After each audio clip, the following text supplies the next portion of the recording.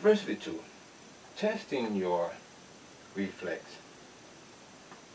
I was in the VA office in Homestead, Florida, and my doctor was testing my reflex. He was actually testing my total health.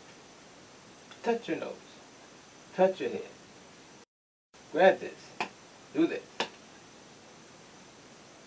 When he finished examining me, he said, "I can't find nothing wrong with you, but I will." He tried.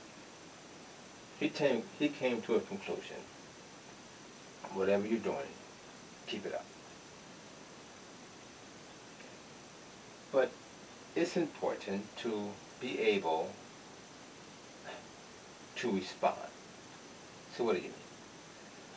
When your mind tells your body to move and it don't, that's frustrating. That's oppressing. That's depressing. That's suppressing. Could you imagine wanting to respond and you can't? Wanting to respond and you can't. That's frustrating. If your mind and your body line up together, and every time you want to respond, it's automatic. To grab, to stretch, to move, to shift, and your body responds.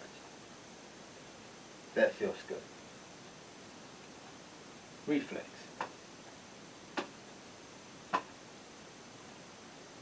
How well is your reflex? It's a part of your health. That's the doctor. When your mind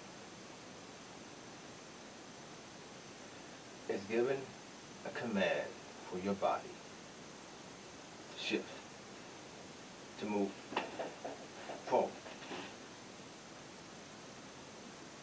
and your body doesn't do it, that's a major problem. And you can do something about it.